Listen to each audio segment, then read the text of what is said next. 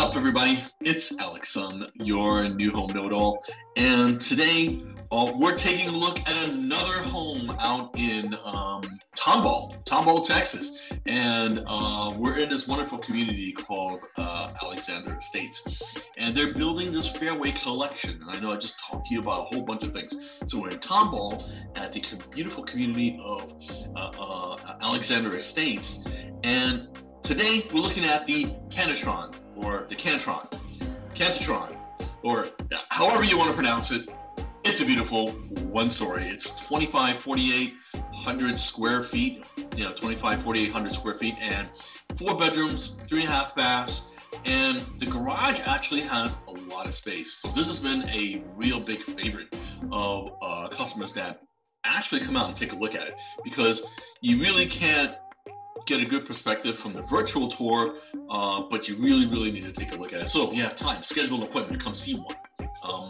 But without further ado, let's get on with this.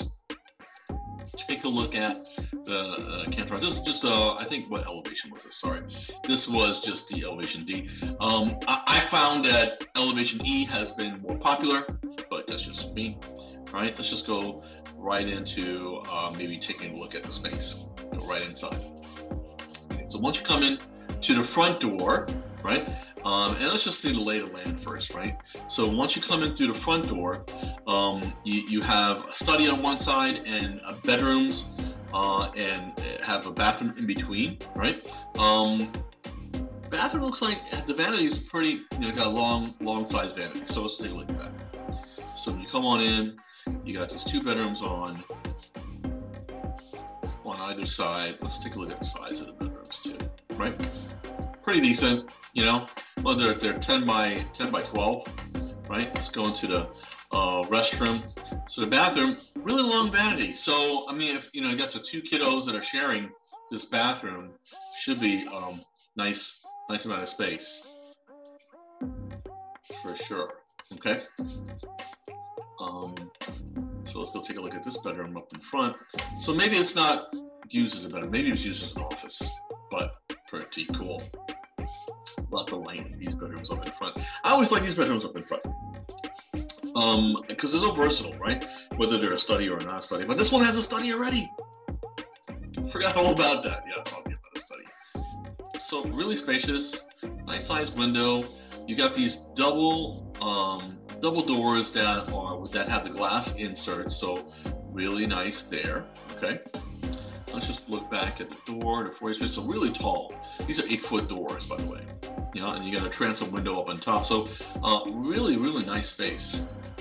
Really wide hallways as well too. So these tiles, I mean, just from looking at it, these are 18-inch tiles.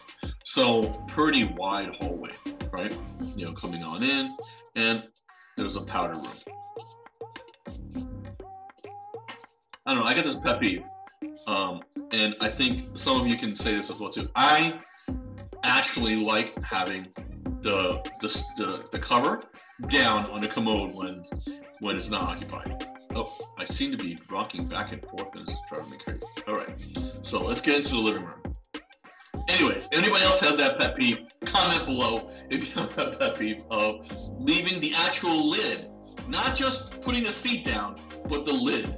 Sorry, I didn't mean to go and talk about that so much. We're touring a home. Let's get past that. All right, so let's see lay of the land again as well too. Okay, so coming into the foyer space, you got this little art niche over here, right?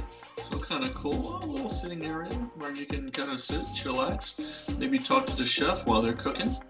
Yeah. So a little cubby space over here right above the refrigerator, and really long island. Take a look at that. Oh my goodness. On the other side of the island, well, remember, right? Yes, got these little cubbies over here too. Nice little drawer. I gotta have a place to put the wine. That's what I say. Yep. So nice counter space, and you know what? The sink and the stove, they're not right against each other, which is great, but this is actually really wide as well. Again, these are 18-inch tiles. So this is a really nice wide space here for work, So in here, this is the pantry. They have the pantry door closed. Why do you have the pantry door closed? I have no idea. But take a look at this pantry. Look at that. Really huge, right? and then to the side, utility room into the garage. So utility room, nice space. Garage, I wish I could open the door, but you know what? You want to see a garage? Book an appointment with me, okay?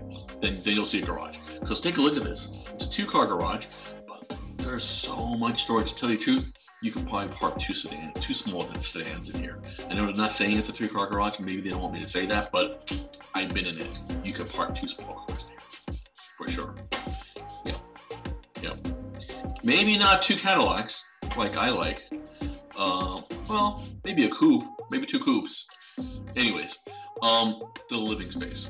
Really, really tall ceilings. Like, listen, I'm 6 feet tall. When I stand over here, I mean, I'm gonna come up to here. The ceilings are really, really high.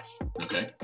And then this dining area as well too. Really, really nice. I know it says 10 by 12, but man, it's a massive space.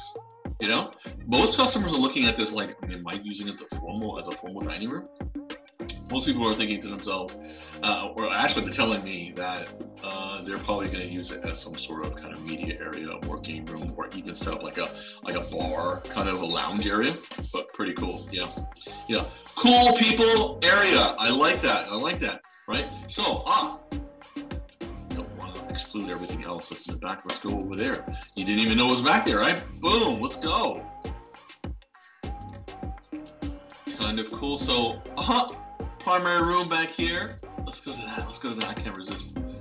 Look at this. Okay, so that's a king bed, by the way. You know, I think from the video, it's hard to really tell, right? The picture frame. But these are really large side vanities as well, too, right? Let's just stand up here so we get a better angle. You know, and you get your tray ceiling as well too. You can put a chair in here. There's just a lot of space. It's a nice bedroom size, right?